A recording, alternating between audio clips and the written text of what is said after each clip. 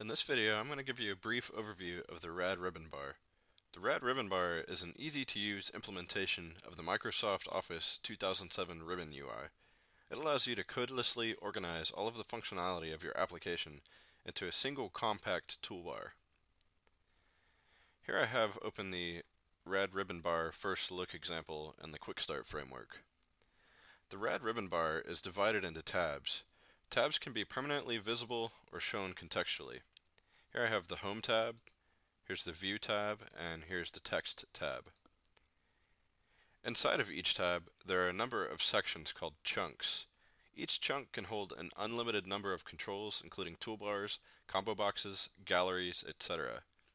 Here I have the Clipboard chunk, the Image chunk, the Tools chunk, and all of the other chunks specific to my application.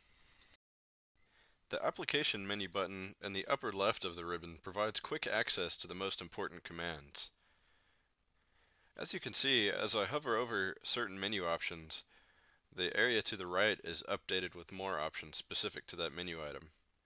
Here I see the Print section, and here is the Set as Desktop Background section, and here it's got a few options. An optional quick access toolbar above or below the ribbon tabs can be used for the customization of frequently used commands. So here's the quick access toolbar, and as you can see, it has the new document item, a save button, and the print option. And I can also click this little tab right here and select show below the ribbon to move it below the ribbon bar. Key tips can also be used to help users learn shortcut keys to activate individual controls. So if I press Alt, as you can see, the ribbon bar has been updated to show some numbers.